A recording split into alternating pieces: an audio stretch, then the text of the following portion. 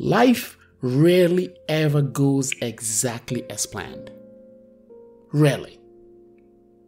Oftentimes, life will take you in a completely different path, a completely different direction you intended to travel.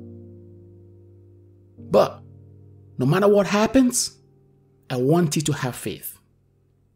Look up to the cross. See, let me explain the cross for a second. There's a reason why we look up to the cross and not down. When you look up to something, you're looking up to expectations. When you're looking down to something, you're looking down at the bridge. I want you to do something for me today. Look up to the cross instead of looking at your toes. Faith is needed. That in the end, not right now, but in the end, it will all work out for you. Faith is believing it will happen when there is no signs of it happening. Faith is the substance of things hoped for and the evidence of things not seen. Faith is believing in your dreams when no one does. Faith is believing in the Word of God. Faith is sitting in the middle of the storm in your life and still look up to the cross and still being able to close your eyes and picture the sunny skies. Being able to imagine that the sun will rise in the morning. That's faith. Still being able to feel the better days coming despite the storm around you. That is faith. Sometimes you may need to risk it all for your dream to come true. Sometimes you pray, you fast, and you call your families together to come help you, advise you, and walk you through a hard time. But you need to have faith, and the faith that works. Have faith in your dreams, no matter what you have to sacrifice to get there. Sometimes we'll have to stay a little bit more longer in our knees. Sometimes we'll have to wake up in the middle of the night and ask God for patience. No matter how long it takes, I will have faith that it will work out at the end. Faith is taking the first step to believe that God is there with you in the storm, even when you can't see the whole path. Faith is trusting that the rest of the path will reveal itself in time if you keep moving forward. My brethren, I want to tell you a little bit more about faith.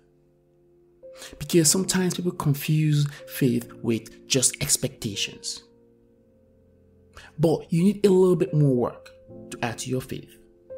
Faith is stepping out there and having a crack when the condition ain't perfect.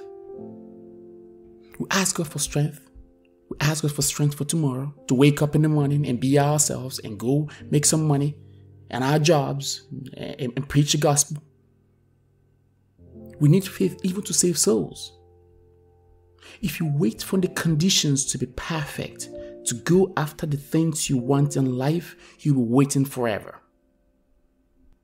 Let me get an example just outside the Bible. Albert Einstein once said, "Only those who can see the invisible can achieve the impossible." Now, this word just means that you must have faith when you picture in your mind what will come to life.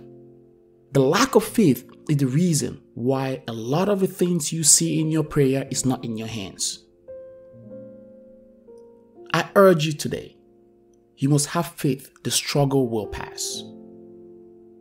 You should have faith because your time will come. Because when you believe in yourself, I'm telling you, you will be unstoppable. As a Christian, with the Bible, with God behind you, you will be unstoppable. There's no greater asset than faith and believe in yourself and the Almighty God. If there's one thing you're going to take away from this video, let your faith be bigger than your fear. I repeat, let your faith be bigger than your fear. Remember, it may not happen immediately. Sarah had to wait. But just know that in time, it absolutely will happen. At God's own time, it will happen. Long term is yours. Just keep believing and never lose faith.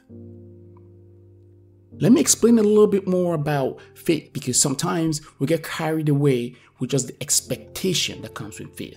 Because there's something called the waiting period. God will always keep you in the waiting period. And one thing I want you to also understand is God is just probably preparing you to receive. When this faith is called believing it will happen, when there's no signs it will happen. Let me say this right now. It doesn't matter where you are right now, or who you have been, or what your past have been. God counts you worthy for a second chance. If you have faith and relentless desire to succeed, you really can achieve anything. Anything. Show your faith, and God bless you. Amen.